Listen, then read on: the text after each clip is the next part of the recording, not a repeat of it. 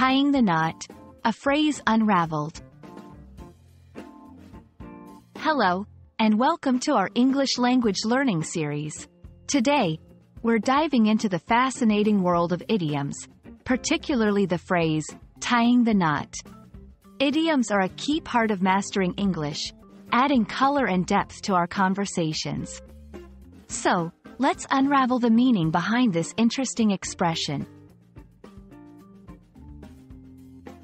The phrase, tying the knot, literally refers to the act of making a knot with a piece of string, rope, or another flexible material.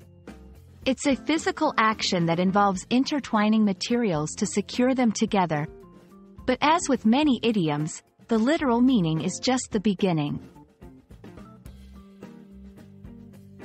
In its figurative sense, tying the knot means to get married.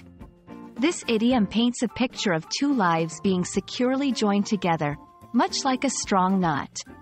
The origins of this expression are quite old and can be traced back to various cultural traditions involving the symbolic tying of materials during wedding ceremonies.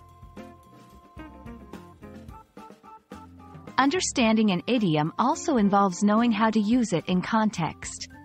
Here are a few examples. Did you hear? Sarah and Nick are tying the knot next summer.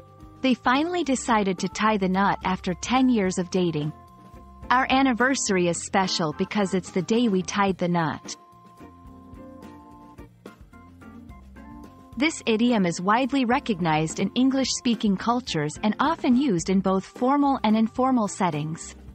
It's a neutral term that conveys a sense of celebration and union, making it suitable for most conversations about marriage.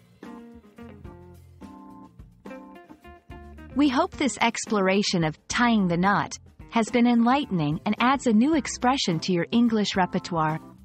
Remember, idioms are more than just words.